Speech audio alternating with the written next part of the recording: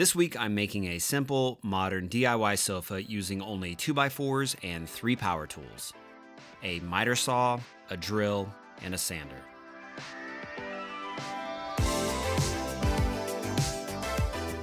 I started this project by picking out 16 of the straightest 2x4s I could find at Home Depot.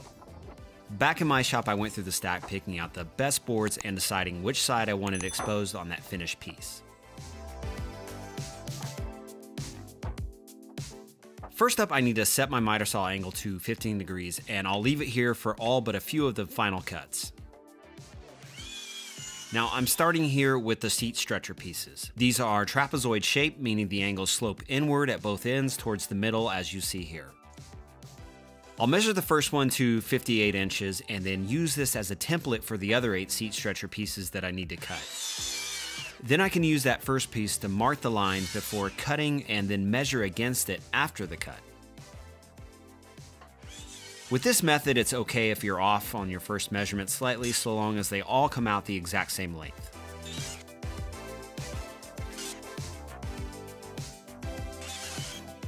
Okay, with 9 of those stretchers cut, I can move on to the uprights that are going to form the legs and the armrest. These pieces are parallelograms, meaning the angle on each end matches directions. I set up a stop block here to get repeatable cuts, and I'll make sure to put all the measurements in a full build article that's linked down below.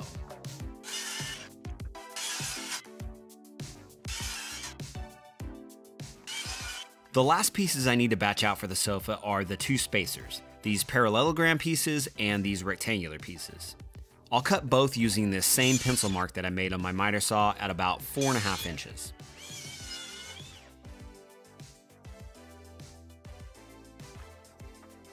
Okay, with all 53 pieces needed for this sofa cut, it's best to first sand and apply finish now because I won't be able to get to all the places I need to once I start assembling.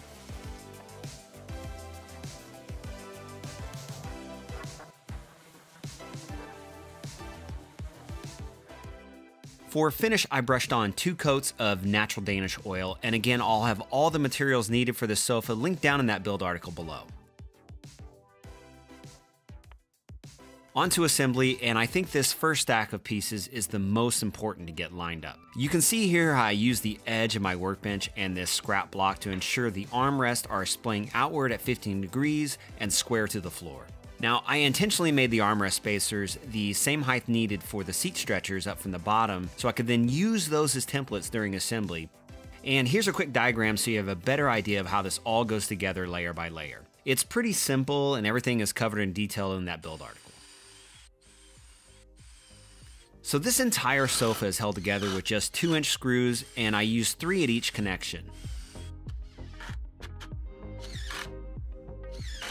Now, I'll admit, I was concerned initially that this would provide enough support with the way the armrests splay outward, but just using screws ended up making the sofa rock solid. One thing to note is I alternated the pattern of the 3 screws on each layer to avoid the screws from running into each other, like so.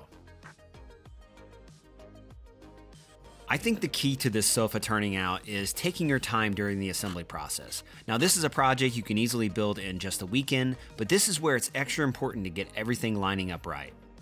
Also note, I'm pre-drilling the holes and using a countersink bit. This is important to prevent the boards from splitting since I'm driving in screws so close to the edge. From here on, it was rinse and repeat with each layer, and while I work, I like to throw in my headphones and listen to an audiobook from Audible, who's the sponsor of today's video. Now, as you know, Audible has been a longtime supporter of this channel, and I like to highlight for you all the products that I love and use on a regular basis. What's exciting is Audible is so much more than audiobooks. Sure, when you sign up, you'll get a credit from a huge selection of thousands of audiobooks, plus 2 Audible originals each month. But you'll also get access to daily news digest, podcasts, and even stuff like guided meditations. All of this is available offline, anytime, anywhere. To get started, just go to audible.com/JohnnyBuilds or text JohnnyBuilds to 500-500. Now, working long hours in the shop can get tedious, but I like to pass the time catching up on audiobooks I wouldn't normally have a chance to otherwise. It's like getting the gift of found time in the shop to keep my mind stimulated while my hands are working. Now, something you may not know about me is I'm actually a full-time police detective when I'm not working in the shop. I just listened to the audiobook Mindhunter by John Douglas, and if you're at all into true crime, I cannot recommend this book enough. John Douglas pioneered the field of psychological criminal profiling during his 25-year career in the FBI, and it's so fascinating to hear how they would use these techniques to catch serial killers. Now, if you want a title you won't be able to stop listening to, trust me, this is the one. Again, to get started with Audible, go to audible.com/JohnnyBuilds or text Johnny Builds to 500-500. Okay, now it's time to assemble that last layer. I don't want any visible screws, so on that last layer, I'm gonna first pre-drill my holes with a 3/8 inch bit, and then I'll plug those holes with a 3/8 inch dowel. I used a flush trim saw to cut off the dowels and then sanded them smooth off camera. The last two pieces are these back stretchers, and they provide support for the cushions. I'm just eyeballing the placement of that lower support and cutting it to fit.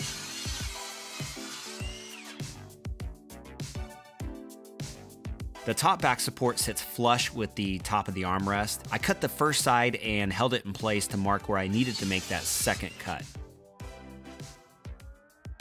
Before attaching, I sanded and added more Danish oil as a finish. To attach these, I'm going to first drill a hole inset 1.5 inches from the end.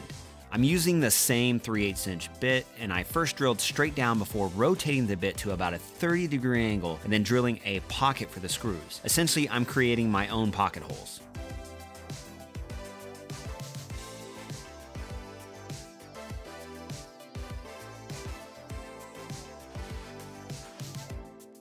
Last, these back supports get attached and the screw holes get plugged with more 3/8 inch dowels, and then I'll cut those flush and sand them. Once I add the cushions, this sofa was complete. So these cushions I picked up from Pier 1, and I'll link the ones that I use down below as well as some other options. This couch can function as an indoor or an outdoor sofa, and it's super easy and inexpensive to build in just a weekend. I spent about $70 in materials, not counting those cushions, and with the cushions you can spend a lot for the nicer ones. You can either make some yourself, or you can even pick some up used off of something like Craigslist or Facebook Marketplace.